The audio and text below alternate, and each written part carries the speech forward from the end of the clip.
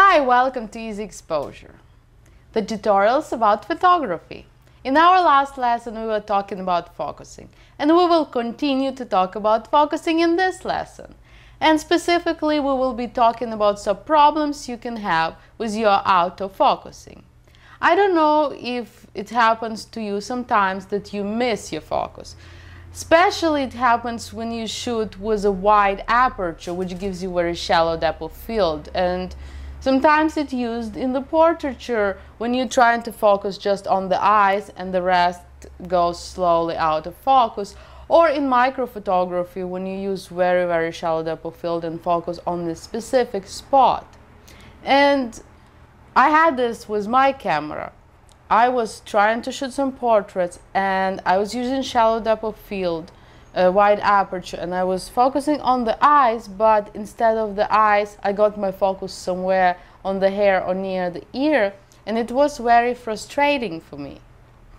So I started to read about this and I found a lot of blogs, a lot of articles about the problems that some cameras can have with their autofocusing system. Well, very often it might not be your camera or your lens. Very often it's just photographer fault and you need to think about your posture and maybe you should put your camera on the tripod. But if it happens with you all the time, you might have a problem with your camera. And about that we will be talking in this lesson.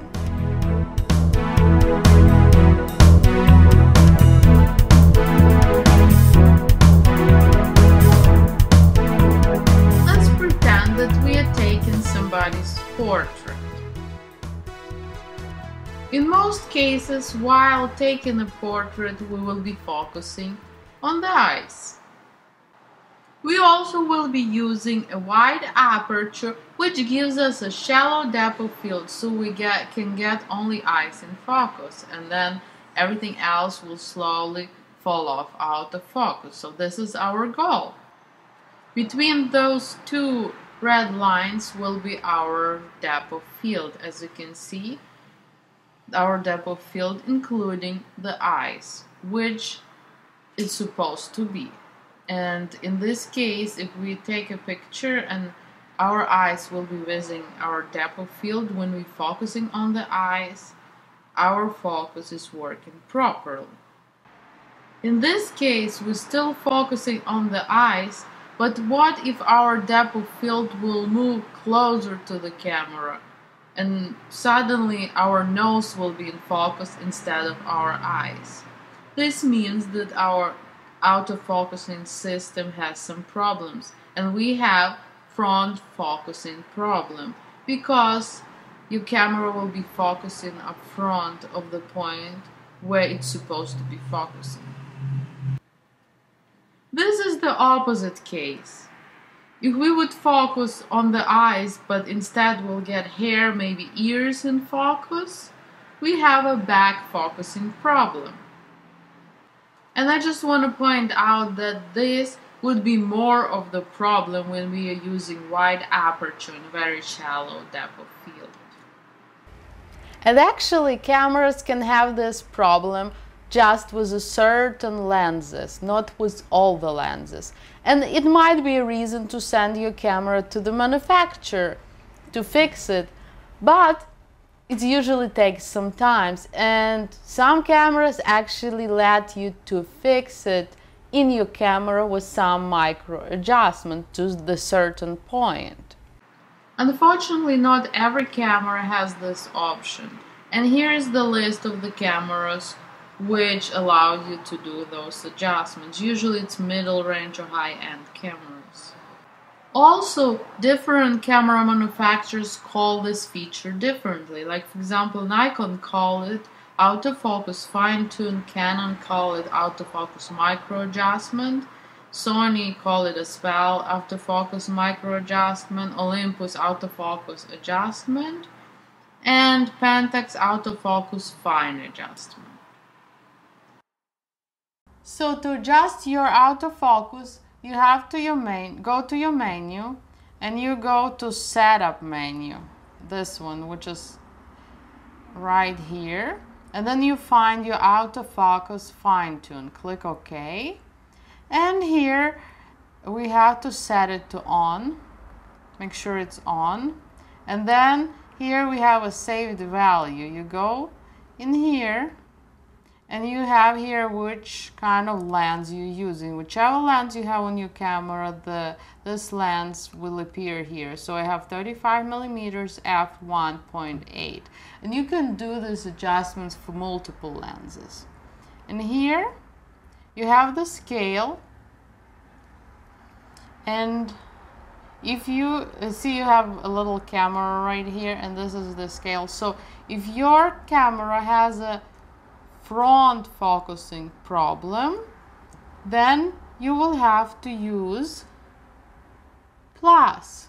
Go towards the plus, away from the camera. And if your camera has a back focusing problem, you go towards the minus, closer to the camera. And let's say we set -10 and click OK.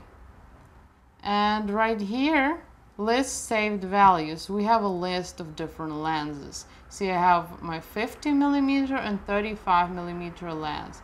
We also can assign the number. Let's say number 2. But don't rush to do those adjustments. Try to reset your camera first. Actually, I was doing those adjustments to my camera first. And then I tried to reset my camera and actually fixed my focusing problem. So try to reset your camera first and see what happens after that. To reset your camera, you go into your menu and then go to your shooting menu. And the first you see reset shooting menu, click yes, okay. Then you go to your custom settings menu, which is assigned with a pencil, and go to reset custom settings. Okay. And then you will have to do the full reset of the camera, which you can do by pressing the 2 buttons assigned with a green dot. One of them is this one, and one of them on top of the camera is this one. See the green dot? And when you press them simultaneously and hold them for 2 seconds, they start to blink once, and it means you reset your camera. After reset, you might want to check your settings and put some settings back. Usually after reset, I check if my image quality is raw.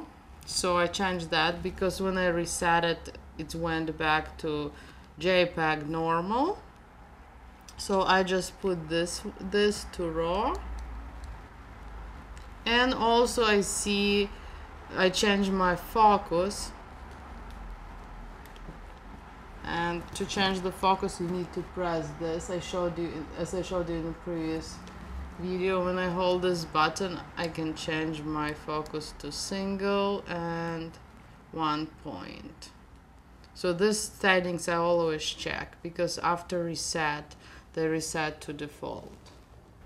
If resetting your camera still didn't help, you can perform a test. And there is tons of tests you can find. Just Google back focusing, front focusing problem, autofocusing macro adjustment, and you will find tons of different tests and charts you can use to test your autofocus. And then now I will show you the simplest test you can use, for which you don't really need a lot of tools. You will need only your camera, tripod, table, and the ruler. So let's take a look at this test. For this test, you will need to get a ruler and put it on the table as it's shown at the picture. On the ruler, you will have to choose a target line. When I was taking my test pictures, I chose number 11. Then you set your camera on the tripod and point it at the ruler at approximately 45 degrees angle. Just try to get it as precise as you can. The camera should be far enough from the ruler to be able to autofocus. Use the widest aperture you have in your lens. At the moment I'm using my 35mm 1.8 lens, so my aperture is f1.8.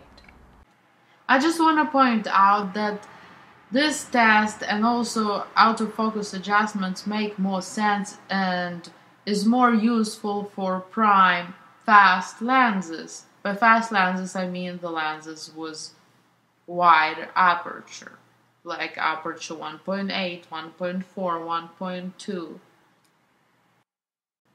which is smaller f number.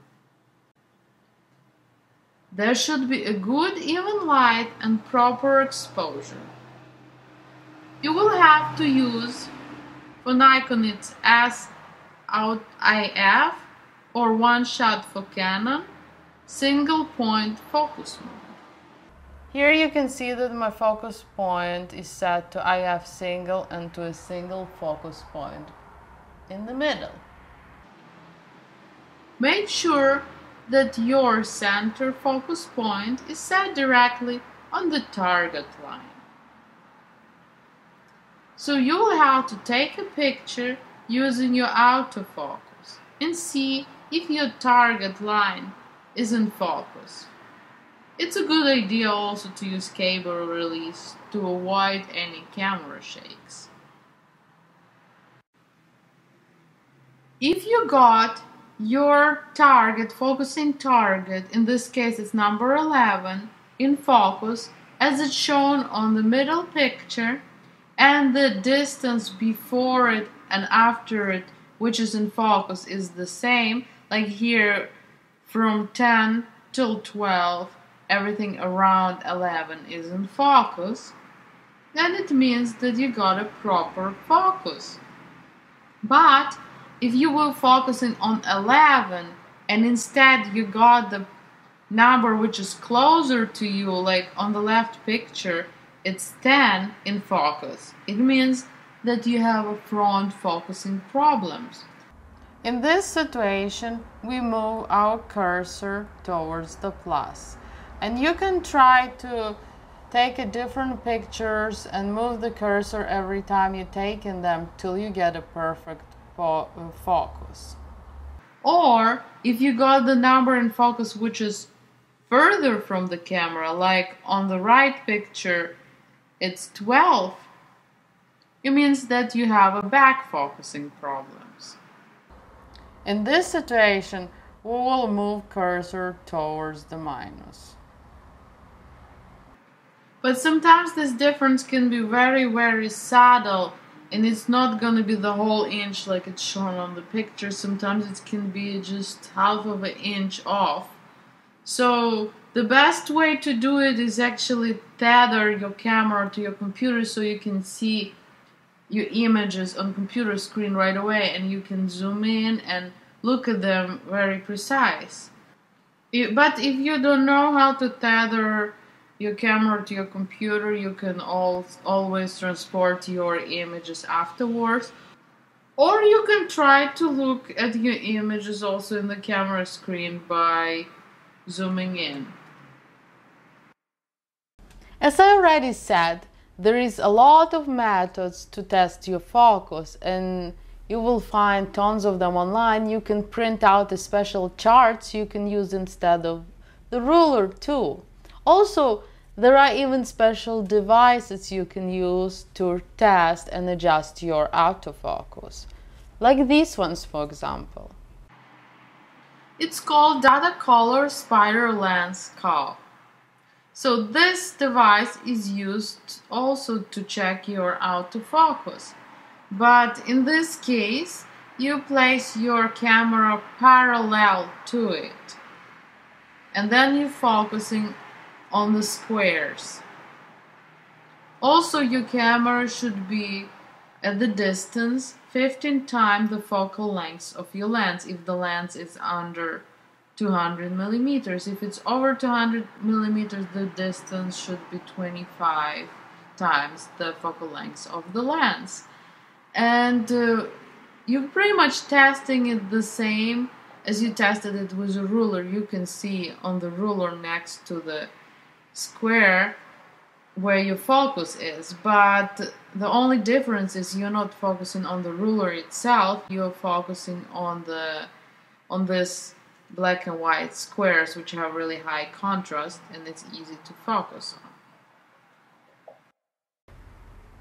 I hope you enjoyed this lesson, and I hope it might help to solve some of the problems with your camera, or I hope you don't have any. This is the best.